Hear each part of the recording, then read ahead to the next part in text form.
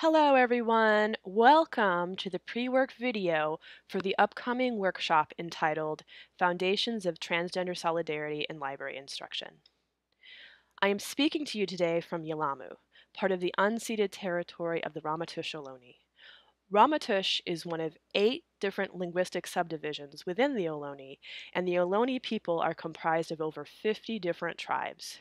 I recognize the struggles of the Ohlone people for sovereignty and federal recognition on their sacred ancestral land.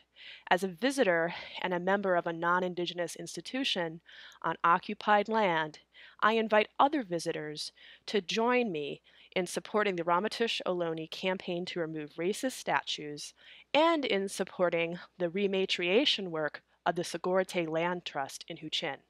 I offer this acknowledgement in the spirit of accountability, repair, and healing. So my name is Amy Gilgan. I use they, them, theirs, and she, her, hers pronouns. I identify as white, queer, non-binary, and on the trans spectrum.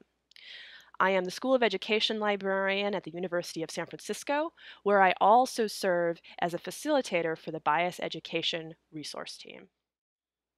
So as we move into the pre-work video, I want to take a moment to acknowledge the legacy of Black trans leadership.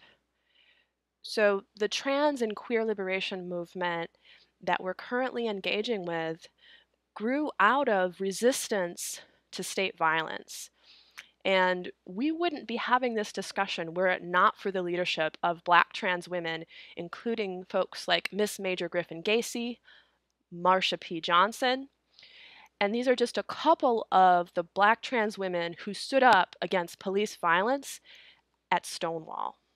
So I want to take a minute to acknowledge the legacies that we're engaging with, and that this isn't a new conversation, and that BIPOC leadership has always been present within the trans movement. So this workshop was designed to be interactive, and in this video I'm going to tell you a little bit of who the workshop is intended for, the framework I used to design it, and then I'll share a few basic definitions as well. So the primary audience of this workshop are folks who are wanting to be in solidarity with trans folks, but aren't quite sure how to do it, and may be experiencing some fear and awkwardness. The secondary audience for this workshop are folks who maybe have been doing this work for a while, perhaps this is part of your identity, but you're working with folks, again, who really want to be in solidarity, but are struggling to find a way to do that, possibly being held back by their fear and awkwardness. So within the workshop, we will do a few active listening exercises. There'll be some journal prompts, a few chat box prompts as well. And folks are going to be invited to engage with some ways that can help them reframe the shame that they can feel with making a mistake in terms of coming back to their values and being in alignment with trans liberation. And then there'll also be like a few tips for instruction within the classroom as well. So the identity model that I'm using to frame this workshop is called the Social Identity Development Model.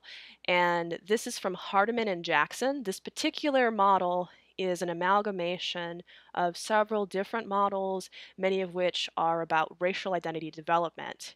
And in this model, there are 5 stages. So the first stage is naive, so that's like essentially like children who don't have a sense of group identity and power dynamics. Second stage is acceptance, where folks may have a sense of group identity, but just kind of accept things the way they are without really delving into power too much. And then the third stage is where the dissonance can happen. And this is where folks recognize what appears to be a conflict between their personal identities and their group identities in relation to power. And then the fourth stage, redefinition. So this is where folks are starting to be able to integrate some of these things and get a little more dialectical and hold the complexity. And then 5 is a continuation of that, of really integrating all of these things that appear to be in opposition to each other.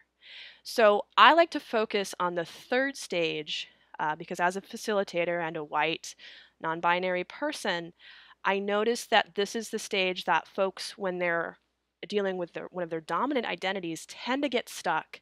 And this is where, you know, we might see things like, shame, so kind of an avoidance, perhaps performative allyship, things like that.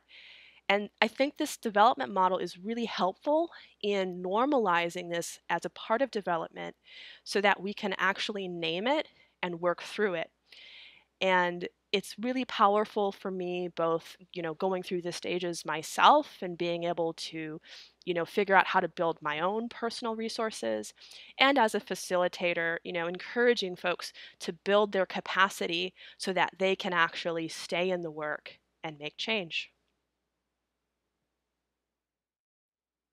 So I'm going to share a few basic definitions with you to make sure that we all have shared language as we get ready to go into this interactive workshop later in September.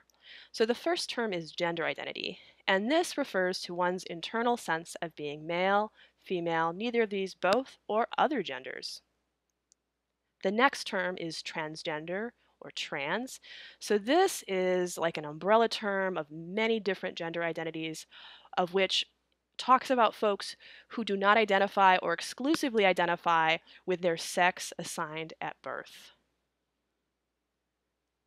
Another term is cisgender cis. So this is used to describe someone whose gender identity and gender expression align with the sex assigned at birth.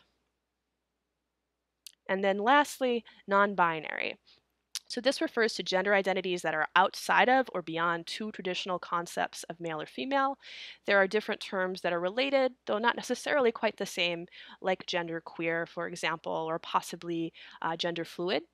One thing to keep in mind is that not all non-binary people identify on the trans spectrum, and so it's really important to, make sure we honor how folks are defining their own identities. So that's an overview of the workshop, the framework, and a bit of the basic terminology.